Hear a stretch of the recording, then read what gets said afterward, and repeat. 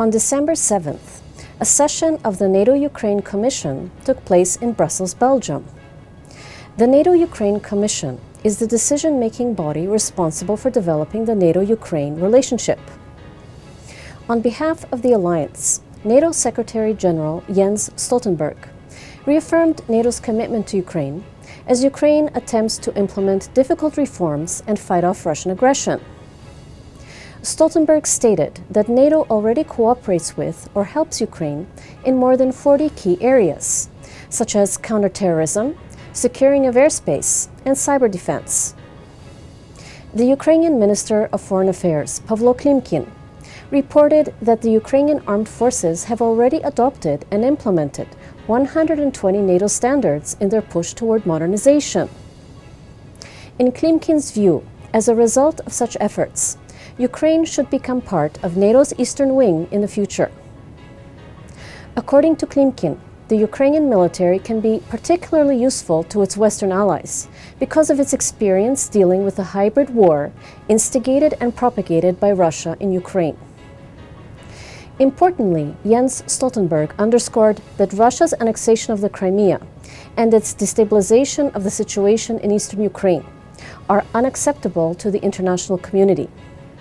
And thus, he stated that economic sanctions against Russia should not be lifted until Russia backs off from its aggressive policies.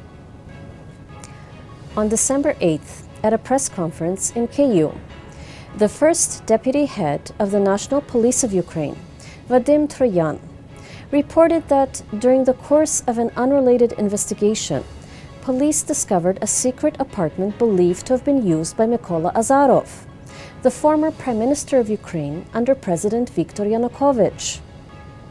Like Yanukovych, Azarov fled to Russia after the Revolution of Dignity and was on Interpol's wanted list for some time after 2014. Troyan reported that valuable property and a large cache of weapons were found in the apartment, along with documents in the name of Azarov and indicators that the property in the apartment is Azarov's. The value of the property, which includes paintings by prominent 19th century painters Ilya Repin and Vasily Tropinin, and an 18th century Bible, has been estimated at $5 million. Azarov's lawyer seemed to indicate that only some of the property may belong to Azarov, and valued it at $20,000. The property will still be evaluated by experts for authenticity and value. Also found inside the apartment was a special certificate from Russian Prime Minister Dmitry Medvedev, issued during the time of the Revolution of Dignity, which expresses thanks from the people of Russia for good work on the part of the Ukrainian government. Ukrainian authorities view this as additional proof that the government of Viktor Yanukovych and Mykola Azarov was collaborating with the government of Russia against the interests of the people of Ukraine. For his part, Azarov, according to his lawyer, is upset by the loss of his property. I'm Tania Stech, and this was Ukraine in the News.